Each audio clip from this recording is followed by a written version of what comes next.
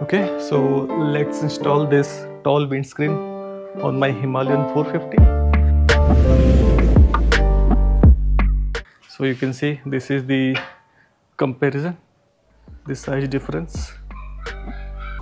So this will significantly reduce the wind blast. So installing the windscreen is very easy. You just need to undo these 4 bolts, and these are 5 mm.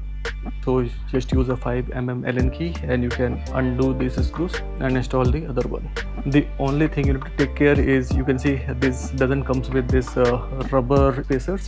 So basically you need to transfer those rubber spacers onto the new one, and later you can just screw it in. So let's do it quickly. Okay, so now let's remove the rubber spacers. So you can simply just pull them out like this. Now let's transfer this rubber spacer into the new one. To insert them, simply press it like this and insert this. Okay.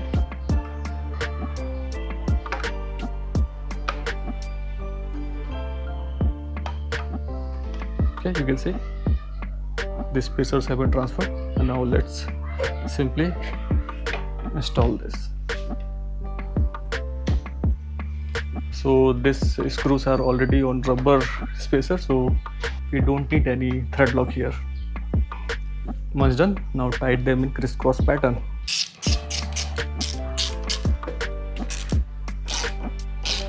Okay, so this is how you install the tall windscreen on Himalayan 450, and this looks something like this.